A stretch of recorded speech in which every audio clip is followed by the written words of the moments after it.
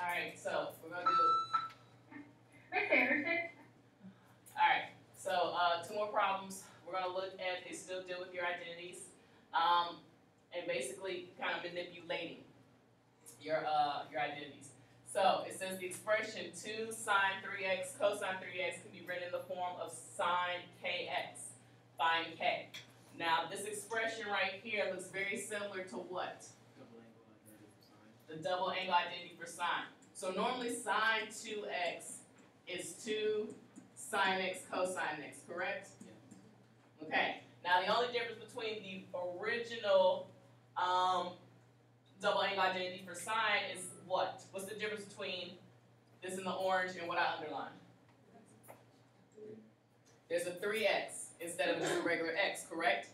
So basically, this expression can be rewritten in an altered double angle for sine. So instead of it there being an x, there's a 3x. So basically, everywhere I see an x, I'm going to replace it with the 3x, including right here. Does everybody see that? Think about it. If I replace this x with a 3x, wouldn't I have what's underlined? Right? So that means I'm going to replace every x with the 3x. So this becomes sine 2 times 3x. And what's 2 times 3? 6. So this is sine 6x. So k is what? 6.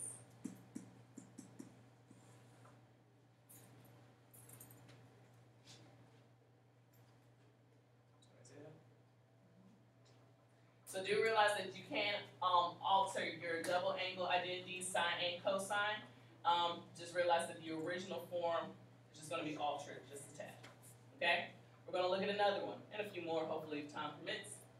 The expression cosine 4x can be written in the form of 1 minus sine squared x cosine squared x.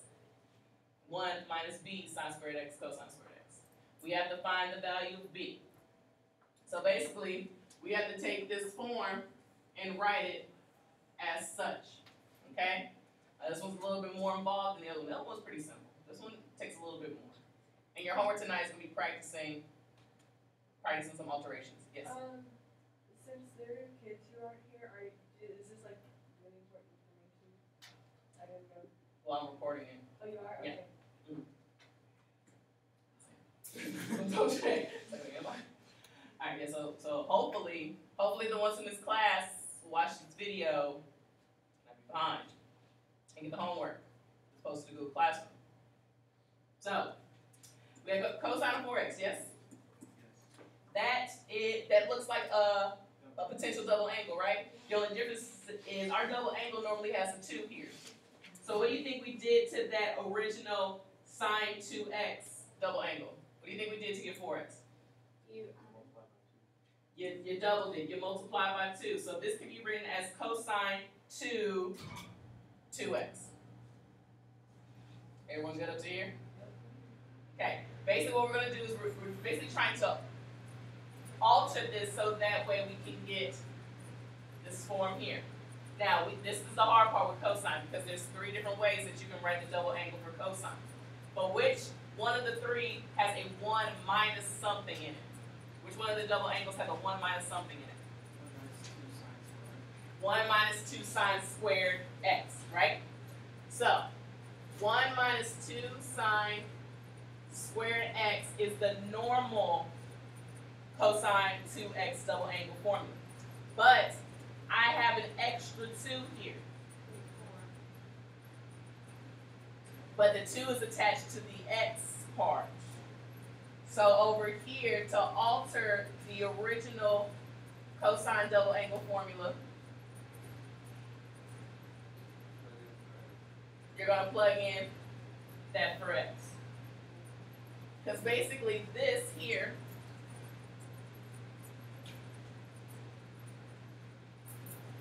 I'm replacing x with a 2x. Does everybody see that? So that's why I replaced that x with a 2x.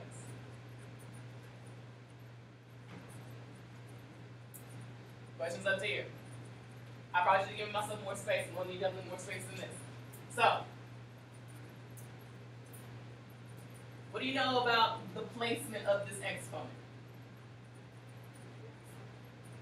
Does that have to be right there? Could it be written somewhere else? So let's do that.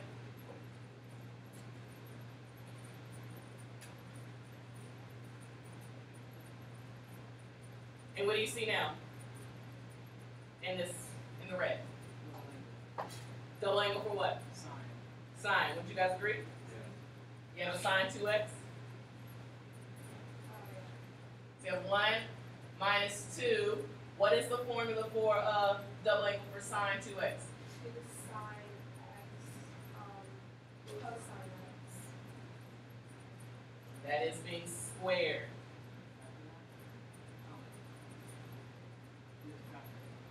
No, we don't have to FOIL or factor any of this. We're just going to square everything that's in the parentheses.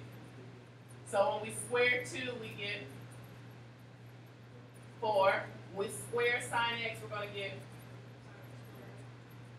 and when we square cosine, we're going to get, and the last thing we'll have to do is distribute the 2. So what is the value of b?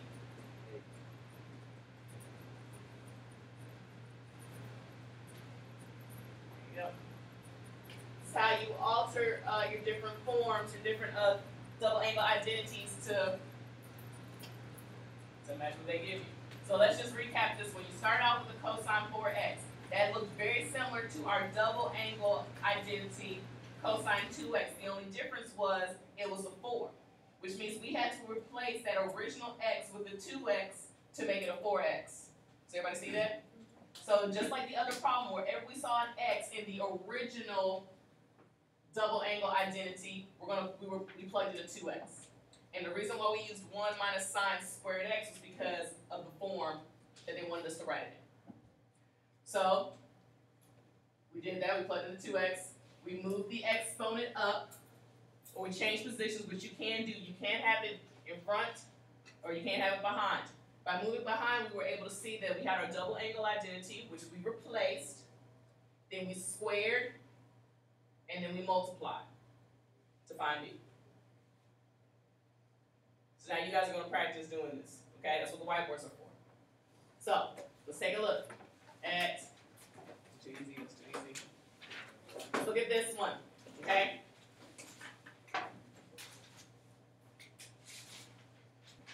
So use an appropriate double angle formula to simplify. So in other words, this can be written as one of our double angle formulas, just altered a little bit. So I want you to give me what is that double angle formula that would give me a 2 sine 2a cosine a. To start our figure out which one of our double angles looks like this. The sine one. Sine 2x equals what? Normally. 2 sine beta cosine beta. And the x's were altered, but they multiplied by 2. How were they altered? How were these x's changed?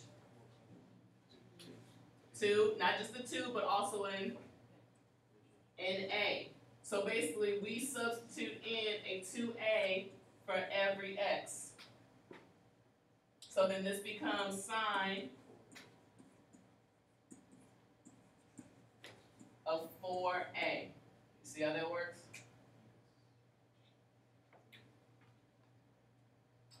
Now those other problems basically kind of told you what form they want you to write it in, which they could do because they wanted you to figure out what was this number right here.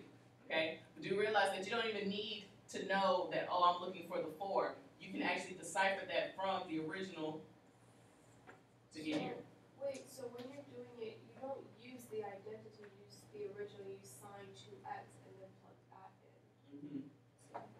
Yeah, just this part, the formula kind of tells you which one of your double angle identities you need to use, and then how to alter that. So, are we going to give them the altered one or the original? So we're going to give them sine 4. You're going to give them sine 4. All right, let's look at another one. All right, you guys are all on the right track. The double angle identity we're looking at is cosine 2x, right? But the issue is the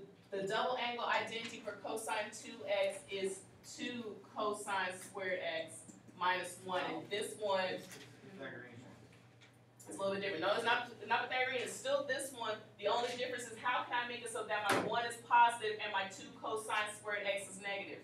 How can I make it that way? The identity Go positive. make the cosine 2x negative, right? So then when you negate the whole thing, John Perkins, you're needed in the front office. John Perkins, please report to the front office. and then from there you can see that what am I going to plug in for x? 3b. 3b. So this is actually going to be a negative cosine 2 times 3b. So a negative cosine 6b. So I have our answers was it negative? It wasn't negative.